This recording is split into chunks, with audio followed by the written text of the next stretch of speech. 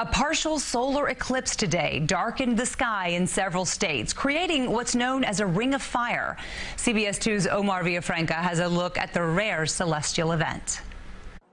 Around high noon at the Alamo, the eyes of Texas and hundreds of visitors were looking towards the sky. What's better than to take your picture in front of the Shrine of Liberty here in the state of Texas with an eclipse in the background? A rare ring of fire eclipse was visible from Oregon through Texas. Ring of fire because the moon doesn't quite cover the sun. In Utah's Bryce Canyon, people hiked into nature to witness the eclipse, while others flocked to LA's Griffith Observatory to get a glimpse. John Cuddy flew to San Antonio from North Carolina to watch the solar phenomenon. He witnessed the 2017 eclipse and didn't want to miss this one. It's just really cool. Yeah, and it doesn't happen often. I think there's only been a few over the continental United States in the last, couple decades, and that's a neat thing. NASA took the opportunity to launch 3 rockets into the atmosphere. This is absolutely going to be new.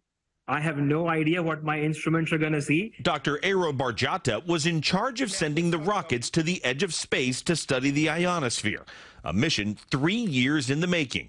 But he made sure to see the solar phenomenon with his own eyes. At that point, we kind of run outside the building, wait to see the rockets get shot into the sky, also take a peek at the eclipse, and then run back in because we got to get ready for the next rocket. I like the look. I just can't see anything out of it. Back on Earth, the eclipse stole some of the spotlight during several college football games. That's very nice. Even the Houston Astros' Jose Altuve couldn't resist checking out the Ring of Fire.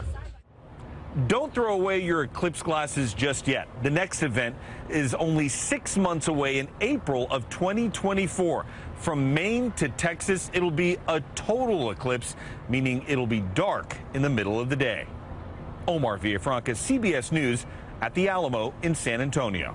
Unfortunately, our weather prevented eclipse viewing parties here. Meteorologist Vanessa Murdoch is here with our first alert forecast. We were lamenting not being able to see the eclipse, but you're even more excited about April. Well, I am, because it's a much more rare event, right, and because we are so close to 100% eclipse. That's in Rochester and as well as Buffalo. We're going to be at 90% here, but it's a total eclipse happening, and some spots will get plunged into darkness, but here we'll still have some sunlight. 90%, baby. It's not 100%, but just travel a few hours to the west and we'll get there.